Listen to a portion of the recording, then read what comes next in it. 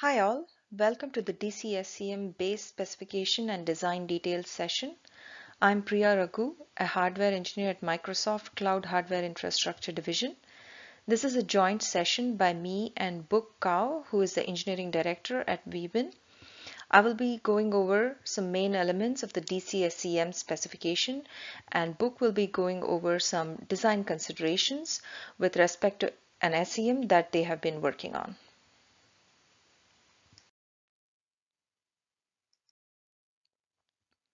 So here's the agenda at a high level. We'll be going over some acronyms which we frequently use in the spec, some key requirements, supported form factors of the SCM, key interfaces of the SCM module, an example block diagram that puts together all the interfaces, and some next steps to follow up on. Here are the acronyms. DC-SCM refers to the Data Center Security and Control Module. DC-SCI is the Data Center Security and Control Interface. It's the standardized connector interface of the SCM module. HPM, which is basically the motherboard or the host processing module managed by the DC-SCM. The HPM FPGA is basically the programmable logic device on the HPM, typically used for power and reset control, with the added function of serializing and deserializing the GPIOs between the HPM and the BMC. The SCM CPLD is a programmable logic device on the SCM, which is responsible for serializing and deserializing the GPIOs between the HPM and the SCM. It also performs some management functions on the SCM. So going over some key requirements, the spec aims to be CPU as well as BMC vendor agnostic. It is scalable across multiple sockets as well as GPU and AI based systems. The signals across the connector interface are standardized. The form factors supported are standardized. It supports security and management functions. It attempts to be future-proof using reserved signals as well as by allowing for future expansion of signals via the serial GPIO interface. There are three supported form factors. The horizontal form factor, which can either be front or rear, vertical form factor, and internal form factor. All the form factors use the industry standard 168-pin 4C plus connector. On the right, we see a picture of a horizontal form factor SCM. It is a 120 mm by 90 mm module. It is coplanar to the HPM. It is derived from the OCP NIC 3.0, but is wider and longer than an OCP NIC, making it mechanically incompatible with an OCP NIC form factor. It is also electrically incompatible with the OCP NIC.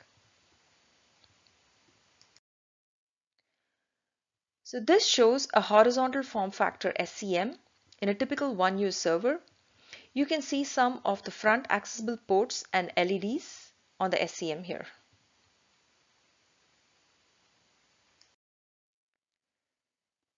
So the key interfaces via the DC-SCI can be broadly classified into three subsystems: the power subsystem, server status and control subsystem, and I/O subsystem.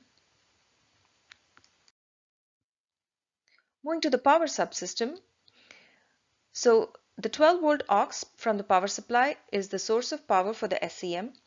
The spec defines three sequencing signals in order to ensure an orderly turn on of the system and to avoid unpredictable system behaviors.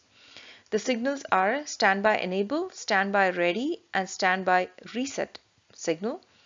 The spec also defines two present signals on the DC-SCI, the present 0 and present 1. The SCM power can be enabled based on these present signals. So the figure below shows a typical power subsystem block diagram with an SCM. The 12-volt aux from the power supply is turned on to the SCM via this eFuse, which is enabled by these present signals. The eFuse is recommended in order to protect against overcurrent conditions. The standby VRs are the first to turn on, after which the SCM enables the HPM standby VRs via this HPM standby enable signal.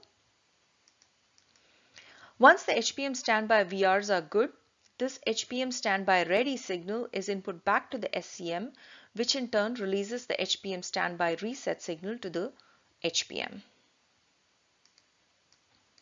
The spec does specify a max power of 28 watts for the SCM after derating, and finally the SCM is not intended to be hot swappable.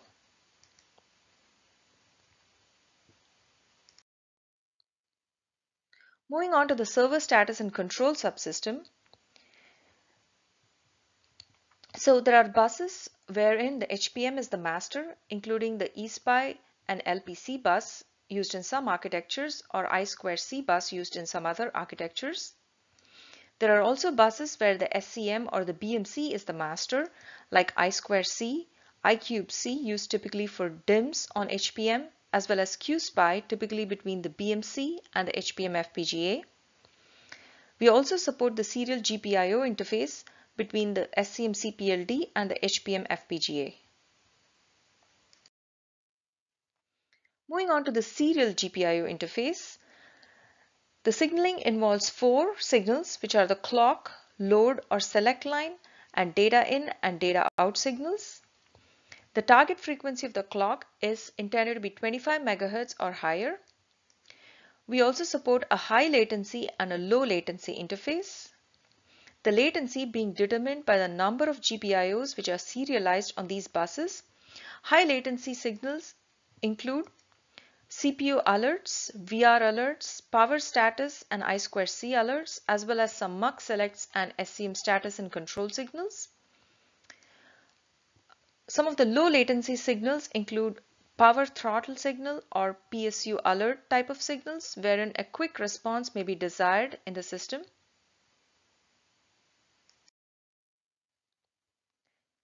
Moving to the management and telemetry signals, we support a total of 11 I2C buses and 4 I3C buses on the DC-SCI. These buses are fully dedicated to the HPM and not shared with the SCM. We recommend that the fan control be done through an I2C based fan controller on the HPM in order to avoid cabling to the SCM. We also support PECI as a management bus for architectures that use it. For debug, we support several interfaces like JTAG, USB, and UART. Other IOs via DC-SCI include a PCIe by-1 interface, typically used for video or firmware update, the network-controlled sideband interface. The spec provides a detailed timing considerations for this, host boot interface like SPI or QSPI, as well as miscellaneous GPIOs like root of trust, reset controls, debug IOs, interrupts, as well as some power supply related signals. Finally, putting all of these interfaces we talked about together in a block diagram. Looking at some of the key components, we see there's the BMC and the associated memory. We have the root of trust, as well as the BMC and the BIOS flashes, the SCM CPLD, the trusted platform module, and the front panel with the USB, mini DisplayPort, and RJ45 interfaces. Again, the spec goes into a lot more detail into all of these interfaces. Next steps. We would love for you to get involved by joining the DC-SCM subgroup and signing up for the mailing list shown below. Please review the latest SCM specification up on the OCP website shown here and provide your valuable feedback. Thank you for joining this session today. I'll now hand it over to Book.